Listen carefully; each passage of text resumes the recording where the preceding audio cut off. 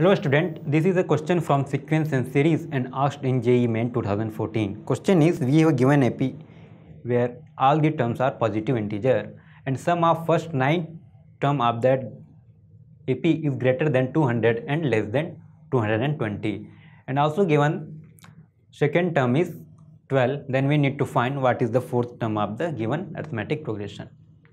In this question, we will be using concept of sum of n term of an arithmetic progression.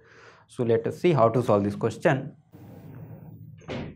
In the question, it is given that S9, which is sum of 9 term of an AP, is n by 2, where n is 9, 2a plus n minus 1 d. So this will be 9 by 2, 2a plus 8d. Also given that second term, if a is first term, a plus d is second term, a plus 2d is third term, and so on, then a plus d is given as 12. So d will be equal to 12 minus a.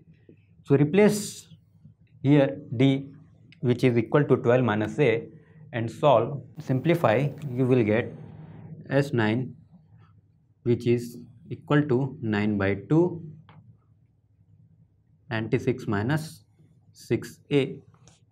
So this 2 will be cancelled out. You will see 9 into 48 minus 3a, and this is given as this is greater than 200, this is less than 220. Since a is positive, so after simplify you will get a is equal to 8, because the term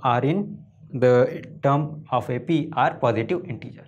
So a equal to 8, then d will be equal to 4, because second term a plus d, which is equal to 12, so a plus d equal to 8 plus 4 equal to 12. Now we need to find fourth term. Fourth term will be a plus 3d.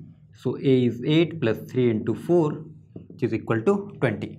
So 20 is our third term of that given AP. Let's go back and check the option and see which one is correct one. We get our answer is 20, which is correct. You can also watch video on the concept we used in solving our problem, sum of n term of a given AP, and also you can get this concept on the NCERT mathematics book and Aryan algebra book. Thank you.